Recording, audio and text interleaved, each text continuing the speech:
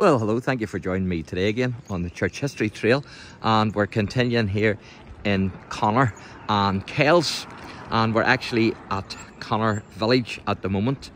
And as you can see, there's a painting of a wolf, and of course it reminds us of the Irish name of Connor, which is actually wild dog and oakwood.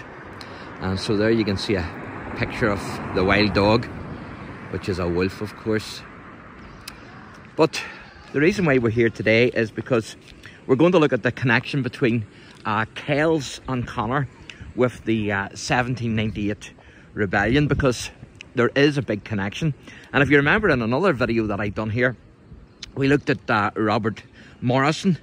Of course, Robert Morrison was a United Irishman, and he fled to America, but he was also John Wayne's great-great-grandfather, and of course he was baptised in Connor Presbyterian.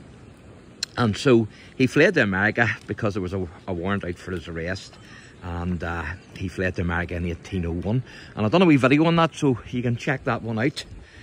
Now, in common with many of the Presbyterians in Mid-Antrim, the people of Connor and Kells were actually engaged in the 1798 rebellion of the United Irishmen, and one source states that they were almost to a man engaged in the rebellion.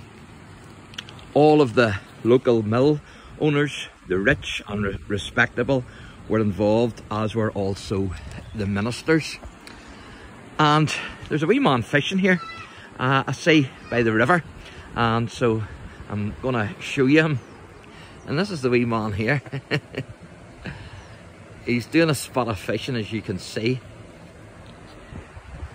Now, while Henry Joy McCracken was attacking Antrim on the 7th of June 1798, 500 men from Kells and Connor successfully attacked and actually captured Randallstown. And in the aftermath of the failure of the rebellion, a guerrilla campaign was actually waged by it was actually waged through the Glenwherry, which is not too far from here, the district Glenwherry, and also the Braid Valley. And that was waged by a number of local insurgents who actually refused a pardon. And one of these men was called Daniel English, and he was actually hung from Connor Bridge here after a court-martial had found him guilty at Ballymena in his part of the rebellion. And so you can see the bridge here, and the river is fast flowing today. And so Daniel was actually hung here from this bridge for his part in the rebellion. And you can see Connor Presbyterian Church there just beside it, and I'm going to be doing a wee video on the Presbyterian Church shortly. Now, he was attended at the scaffold by the Fermisky-born minister William Staveley, and Fermisky is actually just out the road, it's not too far from here. Just get across this road. And Staveley was actually born in 1743, and he died in 1825. He's known as the Apostle of the Covenanters. And of course, if you remember, I've done a video on Alexander Peden, who's known as the prophet of the Covenanters. Well, Staveley was known as the Apostle of the Covenanters, and he was a Presbyterian minister who preached throughout Ulster. And I'm just going to show you now the other side of the bridge, and he's actually buried at Kells Water.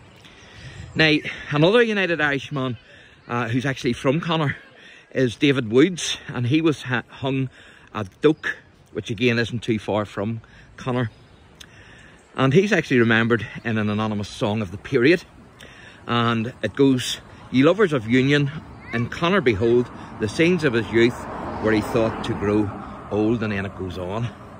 And so that's Connor's connection with the 1798 rebellion, and also the United Irishmen. And of course, Daniel English was hung here at Connor Bridge. And so quite a bit of history in Kells and Connor. And don't forget to check out the other videos that I have done. And I will also be covering some more on the 1859 revival today. So again, thank you for watching, and if you enjoy the channel, please like and subscribe, and if you hit the notification bell, then every time I upload a video you will be notified. God bless.